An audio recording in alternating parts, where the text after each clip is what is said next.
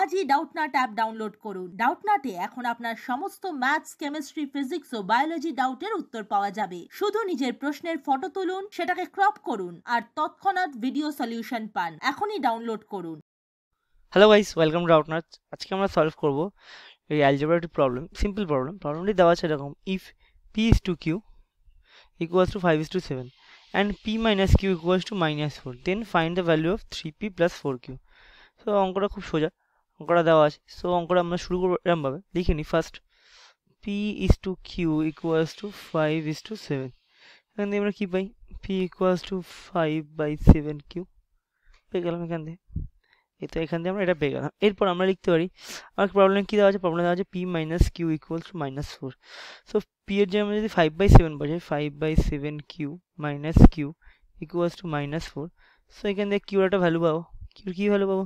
q equals to -2/7, q equals q -2/7 equals to -4। So q equals to -1 কেটে যাবে, 4/2 into 7, 4 into 7, 4 into 7/2, that is equals to 14. Q equals to 14. If q equals to 14, then p equals to -4 plus 14, that is equals to 10. So আমরা পেয়ে গেলাম p এর value 10, q এর value 14।